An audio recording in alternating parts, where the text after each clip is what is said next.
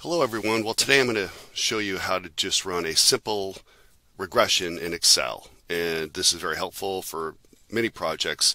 Excel has a lot more functionality than I think a lot of people realize.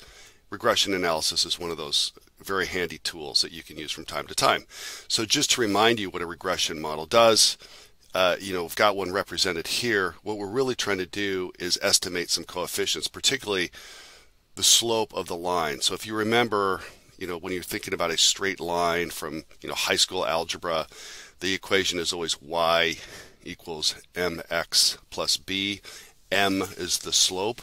Well, you can think of that as this number here. This is sort of your mx plus b over here. So your intercept, the slope, and this is called the independent variable. So we're trying to find the relationship between the dependent variable on the left-hand side of the regression and the independent variable on the right-hand side, and that relationship is expressed with the slope coefficient, which is this beta or b letter right here. So let's go ahead and look at this in Excel. And what I've got here is a bunch of stock returns, so Oracle, Microsoft, IBM, Apple, Amazon, Tesla. I have an equal weighted portfolio of all 6 of these stocks and the S&P 500. And I've got 5 years worth of data, going from 2016 through the year 2020. What I'm going to do is I just want to pick out one of these stocks and just kind of see what its relationship is with the S&P 500 represented by this exchange traded fund, SPY. So what is the relationship between those two, which is really what is the stock's beta.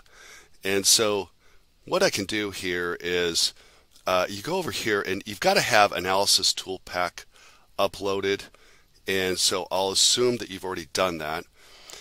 But if you have done that, you can click Data here and you hit Data Analysis, okay? And you get this pop-up box. And there's a lot of different things you can do in here, one of which of course is regression analysis. So you scroll on down and you see regression right here. So I'm going to choose that, and you get this pop-up window that comes up. And so it just kind of walks you through what you need to do. So you input your Y range. That's the left-hand side of the equation. So again, I'm going to try to find the stock's relationship to the S&P 500. So I'm going to pick one of these stocks. Let's just pick one at random. I'll pick IBM. So I'm going to choose cell D4 here. I'm going to hit Control Shift down arrow, and you will see that that actually over here populates that entire column from D4 to D63. Then I put the cursor in the input X range area and I go back to the top, and now this is where I want to choose the S&P 500. So I'm going to choose cell I4 here, and again I'm going to hit Control Shift down arrow, and I've got that chosen. Okay, now I need an output range. So I can do one of two things. I can either click on the output range here and just click in here and then click a cell, any cell in the Excel spreadsheet where it's going to output the regression, or I can just click in here and hit New Worksheet. So I'm just looking for a place to put my output. I'm going to use a new worksheet and just call this let's call it the output worksheet. Okay, and you can see there's not an output worksheet down here right now. It's going to create a new one, and so there's other things you can do down here, but I'm just going to keep this very basic and hit OK.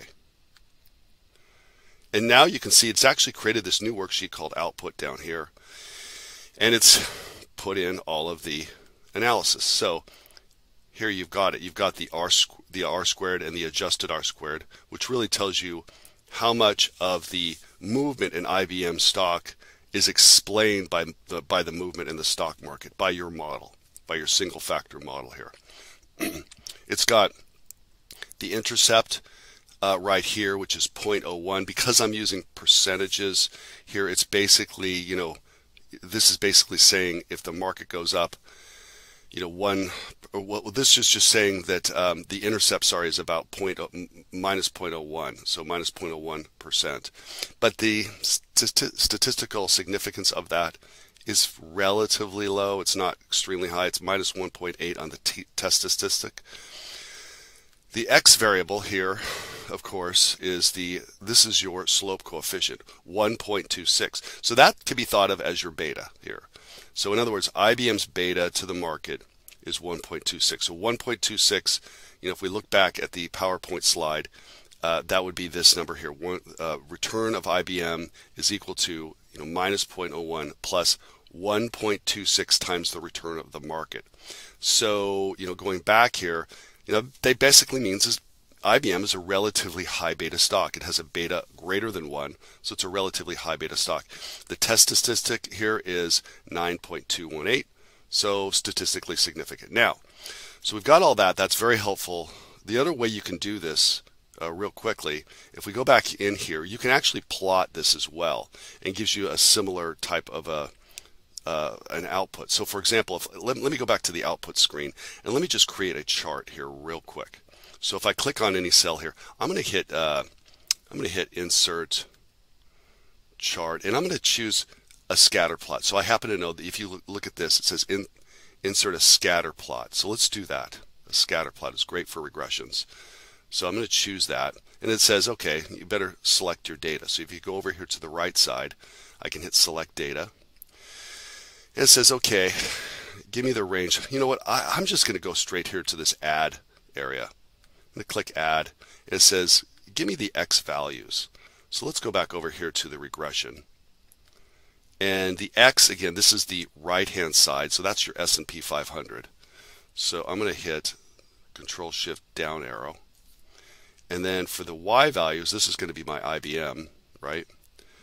So I highlight that. I go back to the top here. I'm going to hit this cell, hit Control-Shift-Down arrow. Okay, I'm going to hit OK.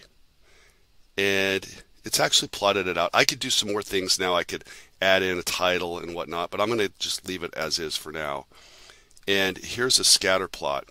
Now, it looks kind of like a one-for-one relationship, but that's a little misleading because you can see the scale of the y-axis, or excuse me, the x-axis, which is the S&P 500, goes from minus 15 to plus 15%, whereas IBM's going from minus 30 to plus 25%. So I can actually make those on the same scale to get rid of that misleading plot, and I could change the x-axis to go from minus 0.30 to plus 0.25% as well.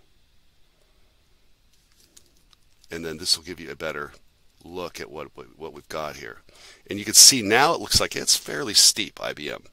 So these are all the observations. So like this data point basically says on this day, IBM the market was up 10 point, call it 10 point. Well, it says right there, the market was up, 10.8%. And IBM on that day was up 12.08%. So just on that day could have been any day over the last 5 years. Okay, actually, these are monthly data, so any month over the last 5 years.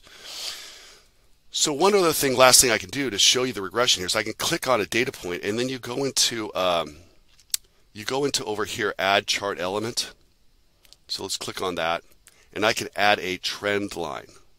So I'm just going to go to more trendline options. So let's just pull that up. I'd like a linear because it's a linear regression model. So I'm going to add a linear line in there. But if I go to the bottom, this is kind of a nice feature here. You can display the equation on the chart.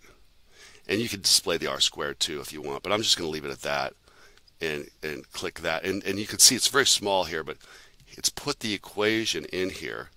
So if I zoom in on that just a little so you can see that a little better, you can see it's 1.26, and remember that's your slope, right? So that's the same as if I go over here, 1.26. That's my x-axis slope coefficient. So that is my beta.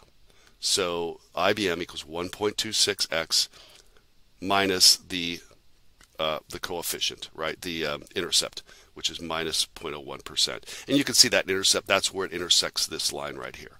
So you can do it through a chart, or you can do it through the more formal regression analysis. But it's a very powerful tool that Excel does. They do quite a bit, and it makes finance fun. Thank you, and if you like the video, please give it a thumb up. Feel free to subscribe to my channel, which is all about making finance fun for students.